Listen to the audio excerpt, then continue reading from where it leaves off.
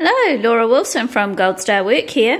Today I'm going to show you how I painted these snowy mountains using a paintbrush and a palette knife. I started off with some reference photos that I took myself of the ranges at the back of our house. And I did a few small colour sketches to start off with. And tried different compositions.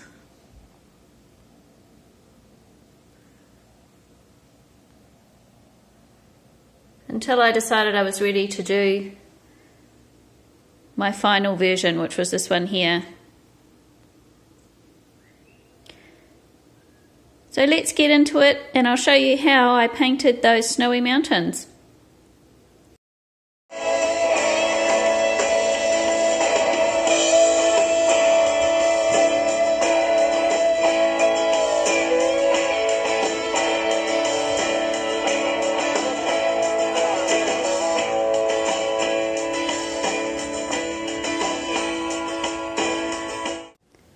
So first off, I'm going to show you how I made this colour here. And then I'm going to show you how I made the colour string with 3 different colour tones of the same colour and how I built up the mountains from those 3 colours to start with. I'm going to mix the dark colour for the mountain ranges. We're going to use ultramarine blue, permanent alizarin, yellow ochre, and I've got some tinting white here. But first of all I'm going to mix the darkest colour. So I'm going to get the ultramarine blue and I'm going to make a dull purple by mixing some of the alizarin in there. This darkens up that ultramarine blue. And then I'm going to grey it down a little bit with the yellow ochre. So if you put too much yellow ochre in it, it'll go green. And then you just add some more red in to bring it back to that dark grey. I want a bluey grey, so I'm going more towards the blue than a neutral grey. So that would be my darkest colour.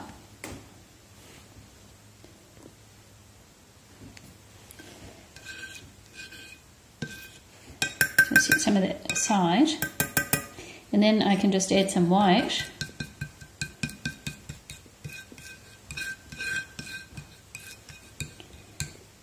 I'll put a little bit more of the red in there to warm it up a bit more.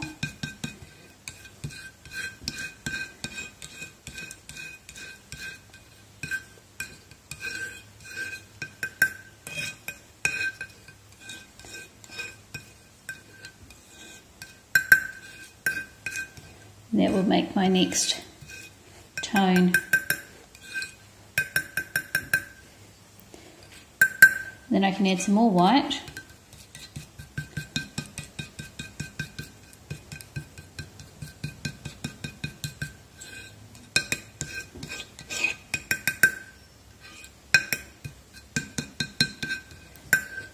So you don't need a lot of dark in the white.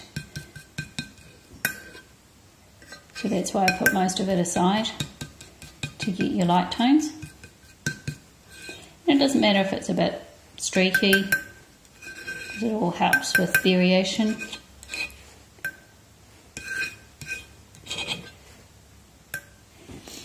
And that gives me my 3 tones, my dark, my medium and my light for my mountains. First off, I've drawn the mountain shape, and because I'm drawing an actual mountain range, and this mountain range can be seen quite easily from where my gallery is, so people will look at my painting and look at the mountain range. I'm trying to be pretty accurate in the line of my mountains, so I've drawn them in quite carefully. And I'm going to be using a mixture of a brush and a palette knife for painting the snowy mountains on here. So I find I've watched a few different ways of doing it with the brush and different ways of doing it with just the palette knife, and I find for me a mixture of both works best, because when I just use a brush I get a bit fiddly with it and it loses that spontaneous kind of feel, and if I just use the palette knife I can't get the shapes that I need to make the mountain range look like the real mountain range. So I use a mixture of both, and so in this video I'm going to show you how I do the snowy mountains on here. So first of all I'm going to do in the sky, and I'm just going to use a mixture of ultramarine blue and white, and then as we come down I'll add some phthalo blue and more white and fade it out, and that'll just be the first coat. So I'll quickly do that and then I'll show you what I do first for the mountain range. So now I've got the sky in, I'm going to go in and do a base for my mountains, and I'm going to go in with my mid-range colour of my grey blue that we made earlier. This is just a number 10 flat brush, and I'm going to just be quite careful about the shape on this particular mountain range, because as I said before it's an actual mountain range and I want to make sure that people will be able to recognise which mountain it is,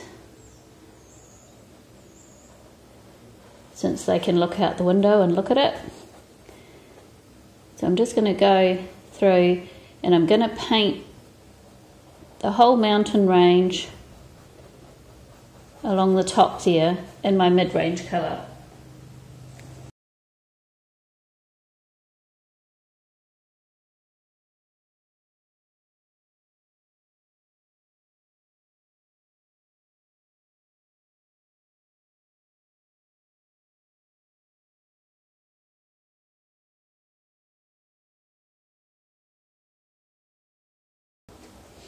Now I'm looking at this now and I can see I want this one to be my main focus, and I can see I've gone too high on this side when I was drawing it, so I'm actually going to make that one a bit lower and I'll come down with more sky on there.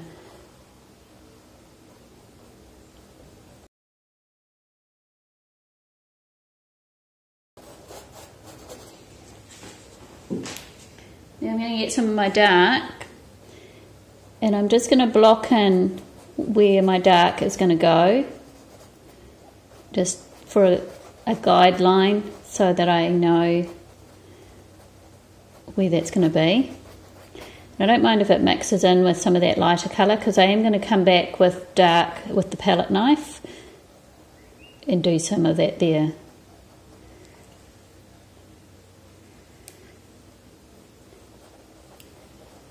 But I just don't want to lose my drawing, so I know what I'm doing.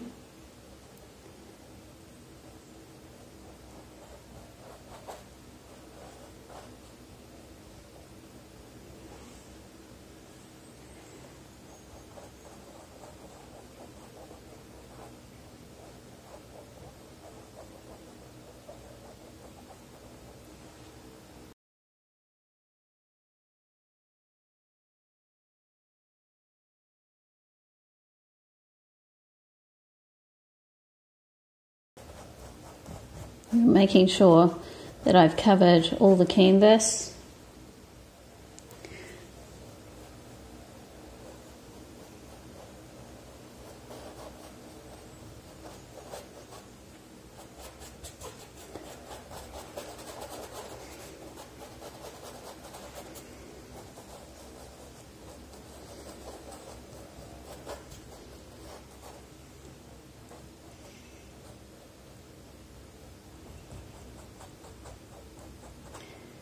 Now I'm going to bring in some light, and I'm going to do a line of light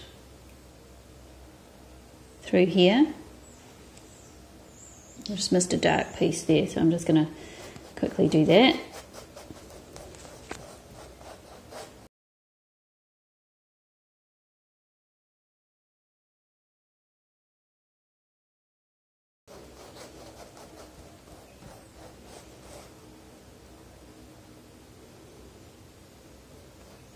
Now I'm going to bring in the light, and that'll be the misty fade out at the bottom of the mountains.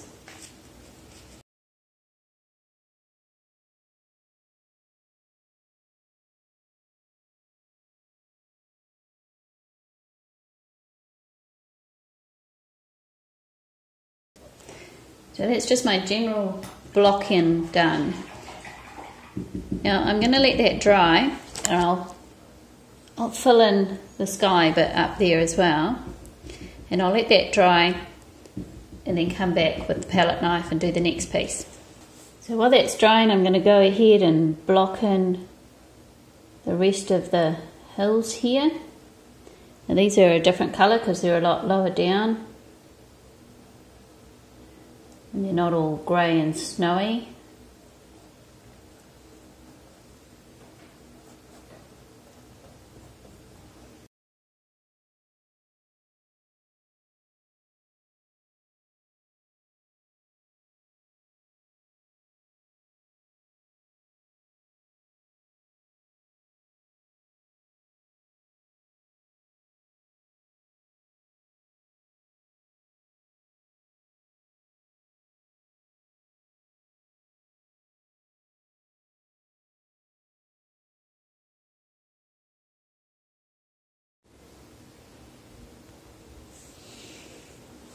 So I've just gone through with some chalk and marked where my highlights are going to be for my lightest areas, just to give me some guidelines. And now I'm going to use my palette knife. And I'm going to get some of the darkest colour that I mixed of this grey blue, stick it on my plate. And then I'm just going to get my palette knife and I'm going to smooth it out a bit, and I'm just going to get a bit on there, and then where the darkest areas are, with a very light touch,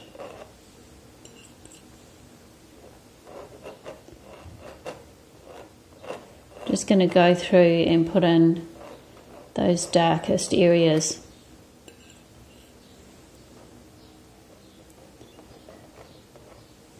What I like about the palette knife is that it gives you some really spontaneous, unpredictable kind of results, which looks more natural to me than doing it all with the brush.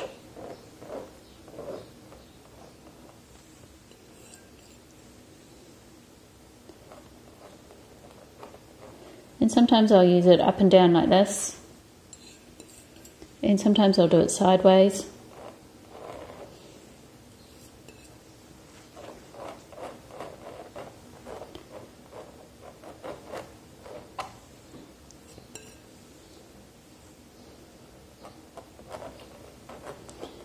So where I've put the chalk lines, I know that there's going to be a highlight coming through here, so then it helps me know where to put those darks in.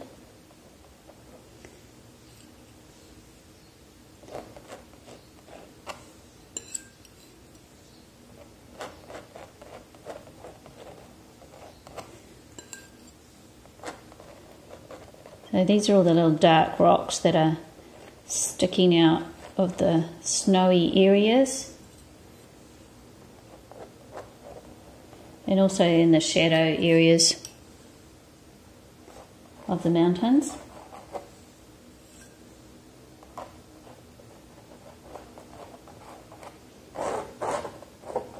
And it doesn't matter if I get a bit too much on there at times, because I'm going to be putting lots of layers of different colours to build up that snowy effect. And I'm looking at my reference picture as I go.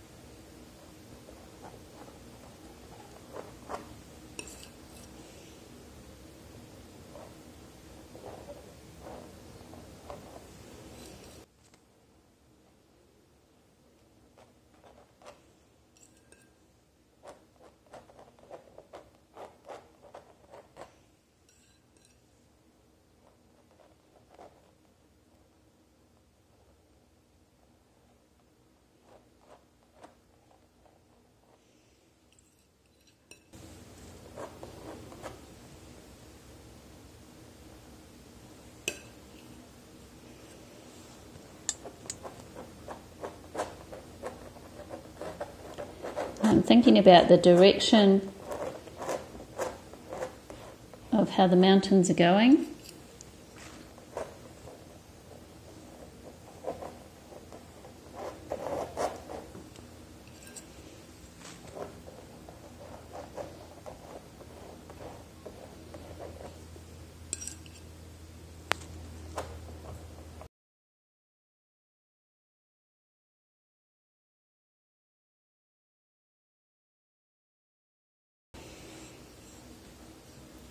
Okay, so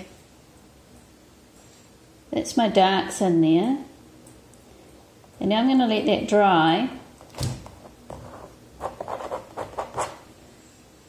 before I go in and do any more.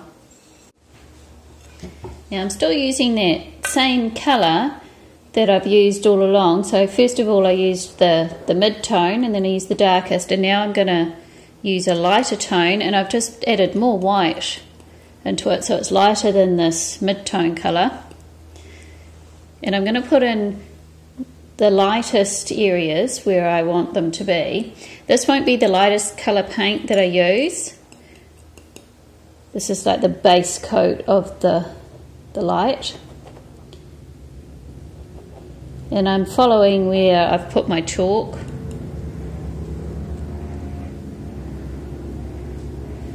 And I'm also referencing my photo so I know where I want to put those lightest colours. And you can see with the palette knife how it gives it that broken up look that we can build up to make it look like that snow is just dusting the mountain there.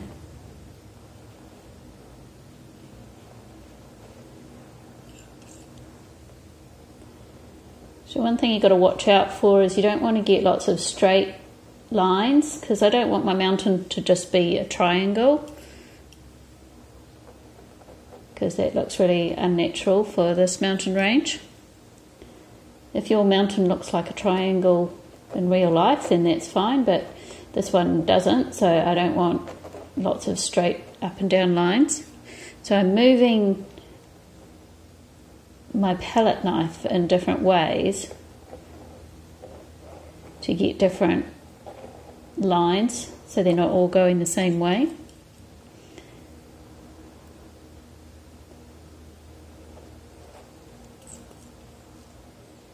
And I'm using a very light touch. And as it gets less paint on it, I'm working my way down the mountain where there's less snow. So I want the most snow at the top of the mountain. So when I first load up my palette knife, I'm using it at the top of the mountain. And then as I get less paint, I'll work my way down the mountain where there'll be less snow.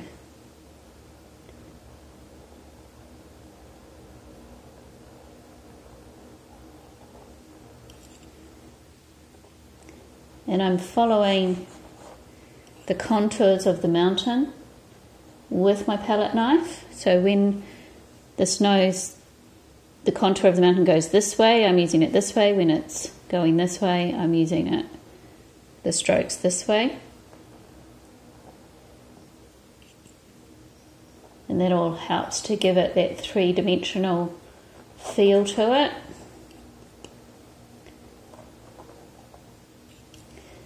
And I'm thinking about which planes of the mountain go in front of the other planes of the mountain, what's behind and what's in front.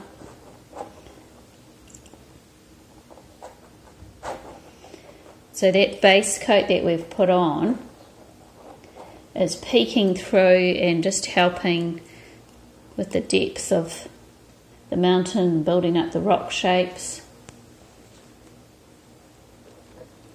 I might have trouble doing this side without getting in the way of the camera.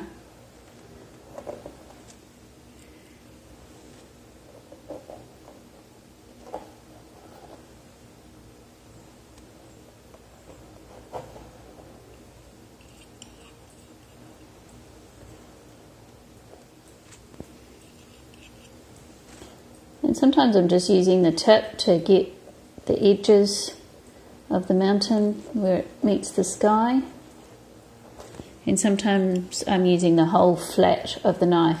So the main thing is you just experiment a bit before you start to see what you can do with the palette knife.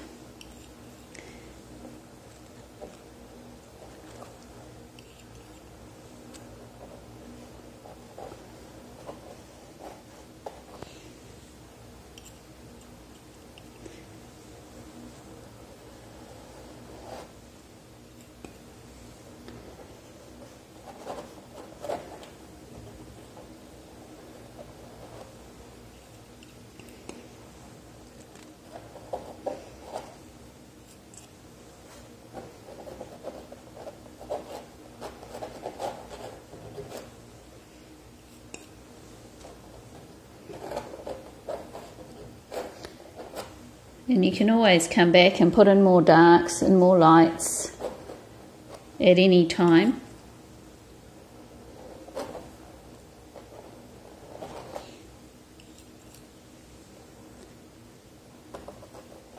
Now I know that I want this area here to be my main focus of interest. So this is going to be where my darkest darks are and my lightest lights are. So some of this light here that is not going to be my lightest light, but is more like my base light, if you like. I know that I'm going to have a lot more of that colour on the sides showing through.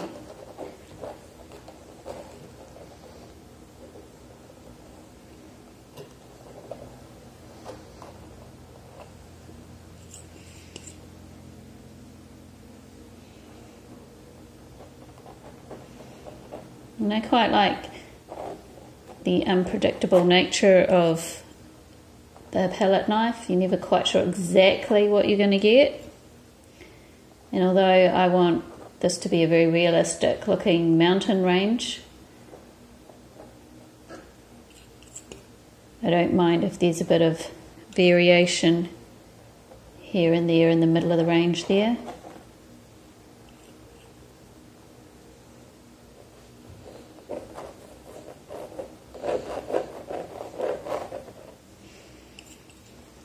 I've just got a bit of paint on the edge of my brush there, and I'm just doing the ridges coming down from the mountain.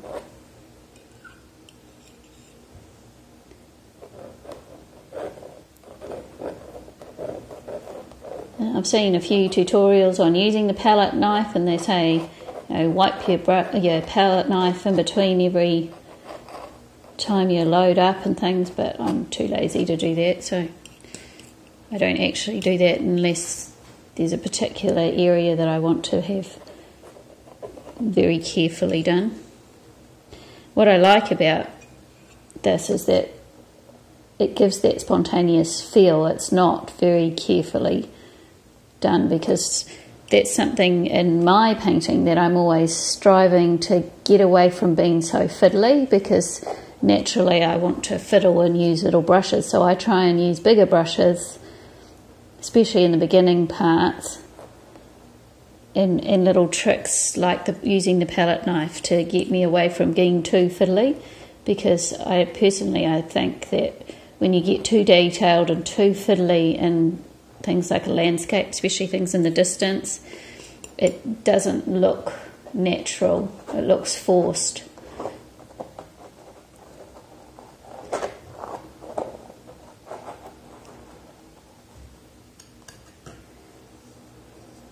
So I think that's looking pretty good at the moment. And again, I'm going to leave this to dry before I do the next part. Okay, now this is all dry. I'm just going to go back into the main mountain here, and I'm going to reinstate a few of these darkest bits. Because when I go over with some more light later, we'll lose a lot of them, and I just want a few of them peeking out. You can see how much darker the paint dries from when it's wet. When it's dry, it looks really almost black on here, but this is actually exactly the same colour that I'm using now.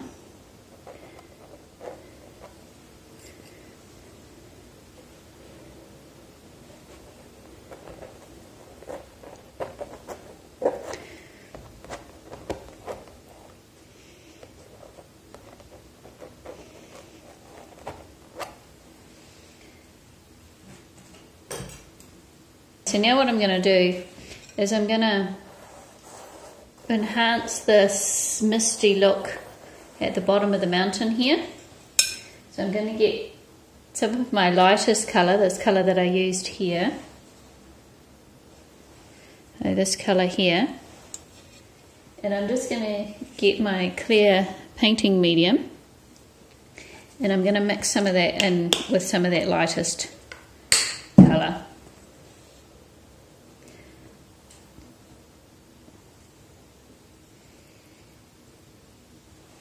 So I've just mixed some of that with the clear painting medium. And I'm just using a number 12 filbert brush here. Just because I don't want any hard lines on there. As you can see, it's quite see-through. The clear painting medium makes it into a glaze. And I'm just going for that kind of misty look at the bottom of the mountain.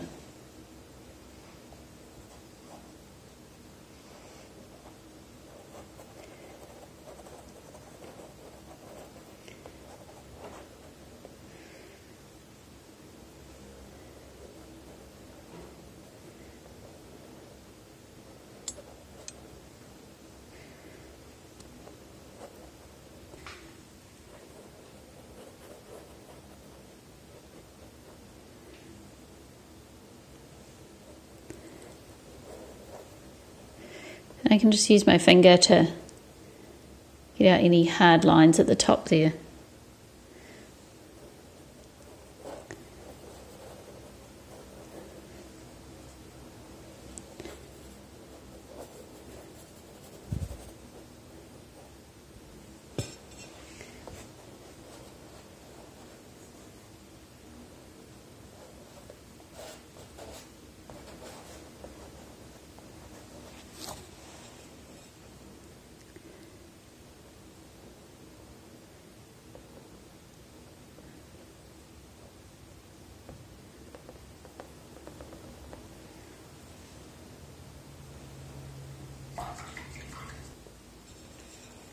So the first thing I've done is I've added a little bit of the alizarin crimson into this lighter mixture here. And so they're very much nearly the same tone, but it's just slightly more purplish. And so this is going to be for the shadow side of the snow. So my light's coming in this way. So I'm just adding a bit of this on the sides that would be more in the shadow.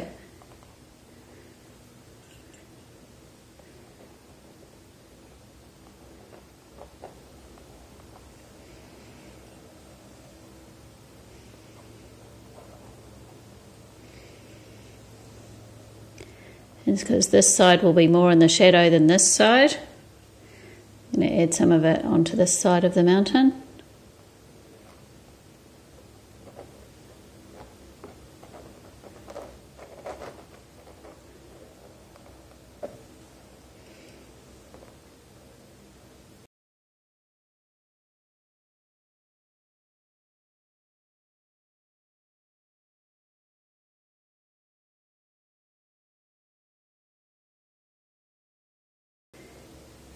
So that's the shadow side of the snow. And now I'm going to add a lighter side to the snow. So I'm going to use this sky colour here, but slightly lighter. So that was made with the phthalo blue and some white and just a little touch of ultramarine blue.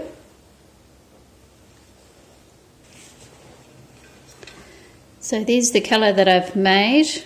It's the same colour as the sky there, just a little bit lighter. So what I'm going to do is I'm going to just put that on where the highlights are going to be. On the sunny side there.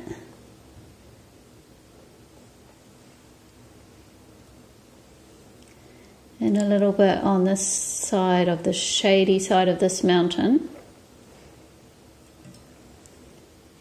This is where the snow is reflecting the colour of the sky.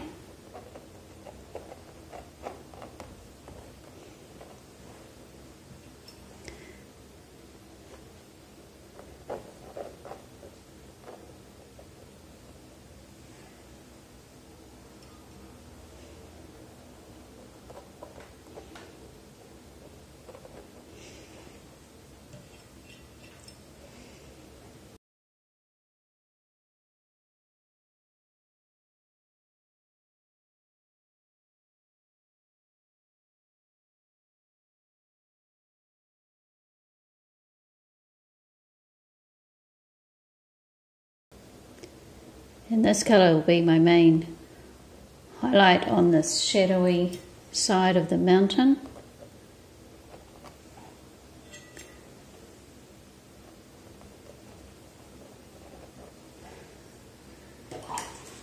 And now I'm going to go even lighter, and I'm just going to use my tinting white here. And so I've dried that off, and now I've just got the tinting white on its own on my palette knife, and I'm going to do the parts that are the lightest.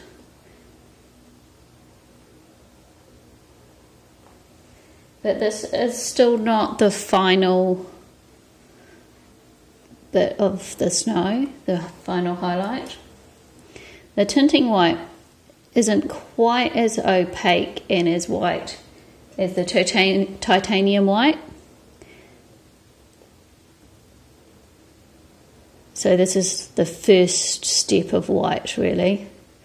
So I'm getting an idea of where that white snow is going to be and shaping the mountain as I go.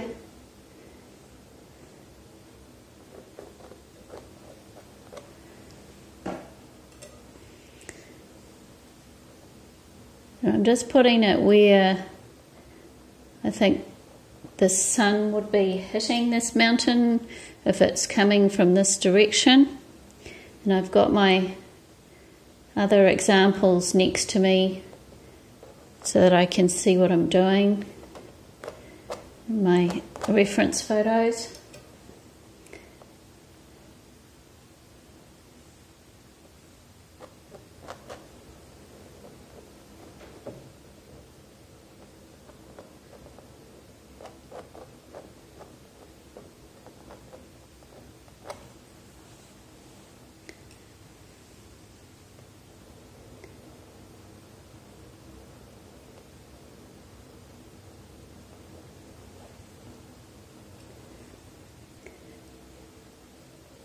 I use the tip of my knife quite a lot when I'm doing this, so I've got more control about where the colour is going.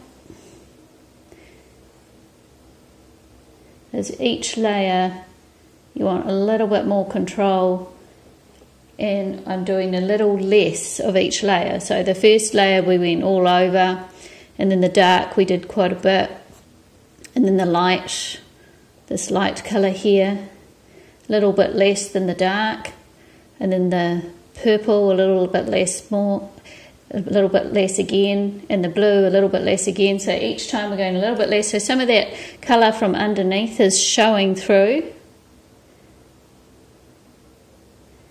each time, and it just makes for really interesting snow and shows how the light is bouncing around off it in the sun. Just makes it a bit more interesting than just doing a very plain coloured snow. And I think it gives it a bit more of that three-dimensional feel to it.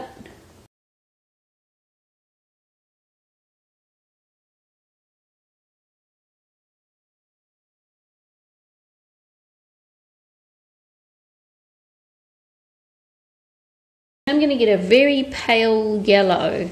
So I'm going to use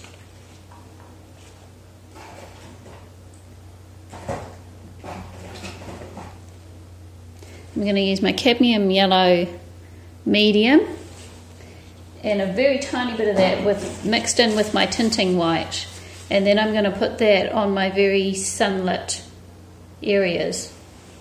So I've added a tiny bit of yellow into that tinting white and made a very pale yellow, and then when you put it on, it shows up. It's just the little sunshine shining on there.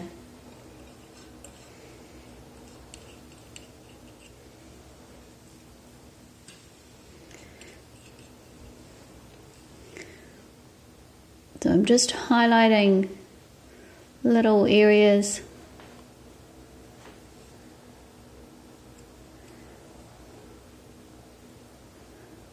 where the sun's going to be shining on there.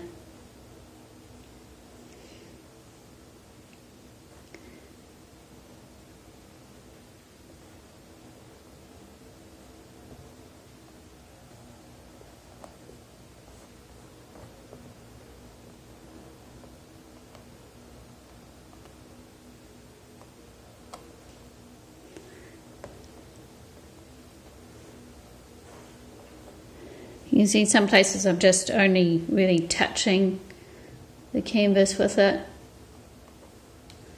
I'm not putting very much at all on. I want most of the focus to be around this area.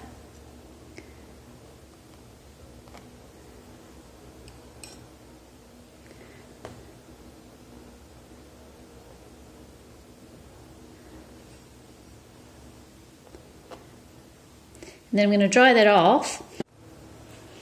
So now I'm going to move on to my titanium white, which is a much more opaque clear white. See if I can show you the difference. In this one here is the tinting white, and in this one here is the titanium white. So you can see how much more white the titanium white looks compared to the tinting white.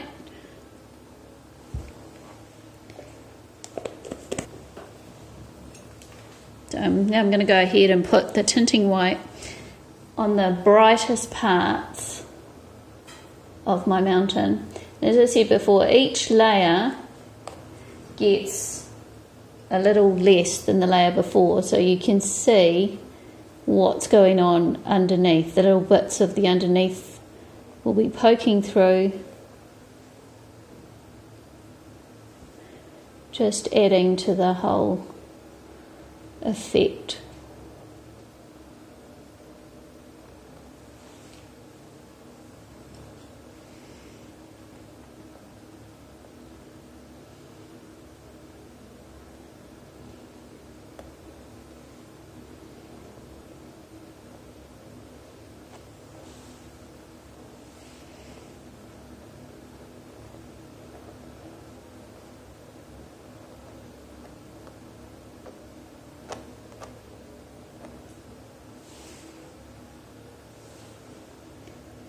And just little bits where I want the lightest lights to go, where the sun's really shining on it.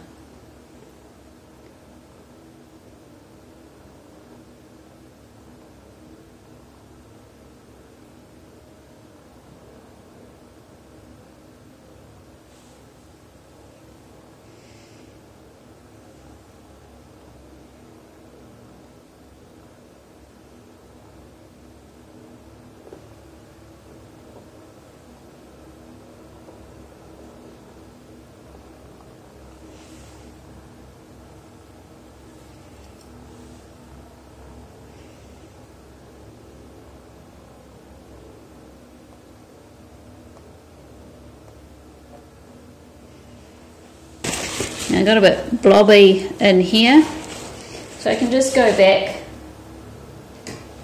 with a different colour. I'm going to use my first colour, my base coat colour. and I can just put some more on there.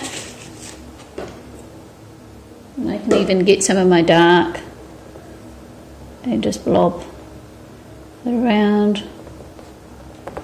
And because the paint is still wet, you're getting some interesting mixing going on there, which is making some nice patterns.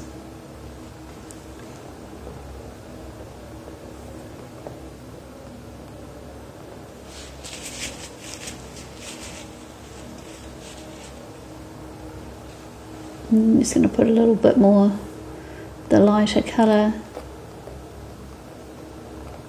in there.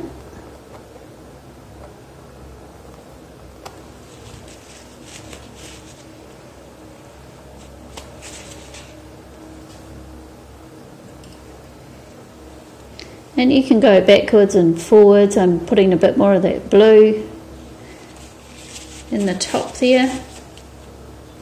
So if you find you've lost some of your colours and you want to just add a little bit in, then that's no problem.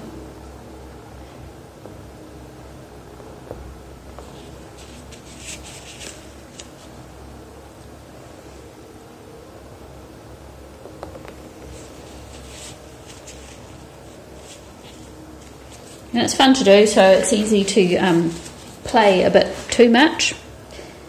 So you do have to stop yourself at some point and say, okay, that's enough. Yeah, I'm just going to put a tiny bit of yellow back in just some of those little top bits. And I'm going to say that that mountain is done. Now I can go ahead and paint the rest of this painting. And when I've finished all the painting, then I'll come back and see, have I got enough highlights? Is my main central focus got enough contrast? When it's all finished, I'll be able to see that. But that's how you paint a snowy mountain in acrylic paint using the brush and a palette knife. So if you like this video, then please like and subscribe. So here's the painting all finished now. Now once I did the mountains in the foreground, I did do a little bit more on the mountains, and what I did was I just added a little bit more blue into this side of the mountain, and I faded out some of these because they were looking a bit too much the same, like a repeated pattern. But that's all the extra things I did. And you can see on the close-up all the different colours that we used, the yellow and the blues and the purples and the light and the dark of that colour string, and how it makes for a really interesting looking picture.